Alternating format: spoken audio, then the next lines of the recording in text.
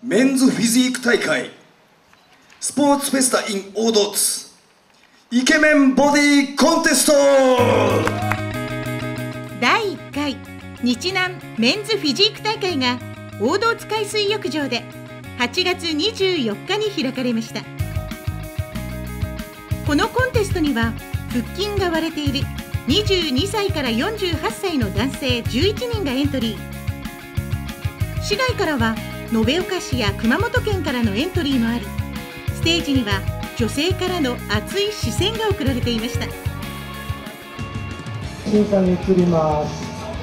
ゼッケン番号を呼ばれた選手は前に出てきてください。一次審査は顔ではなくボディとポーズを重視し、参加者の勇気が増すようにと全員が日南市の特産材飫肥杉製の仮面で目元を隠していました。はい、リラックスフロントポーズ。はい、OK です。4番。コンテストの審査内容はボディービルのように筋肉やマニアックなポーズを競わずに、立ち姿やファッションなどを含めたイケメン度が審査されました。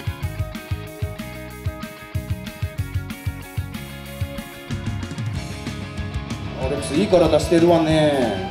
どこで鍛えてんの？二次審査は仮面を外し6人が素顔を出して登場。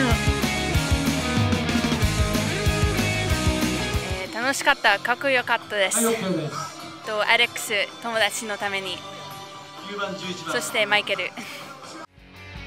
一般女性と主催者を含む6人の審査員が正面や背面、腹筋など筋肉のバランスをポイントにチェックしながら審査しました。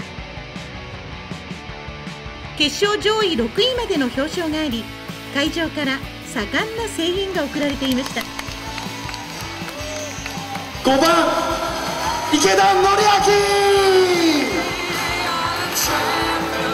昭。優勝した熊本県の池田憲昭さんには賞状とプロテインが贈呈。はい、もう素直に嬉しいですね。きっかけは日南旅行をちょっと考えてまして、ちょっといろいろ調べ物してたらですね、こういったイベントが開催されるということで、ちょっと参加を決めました。今後も2回、3回とですね大会が続くかもしれないんで、ぜひ私もですねちょっと頑張って参加したいと思っています。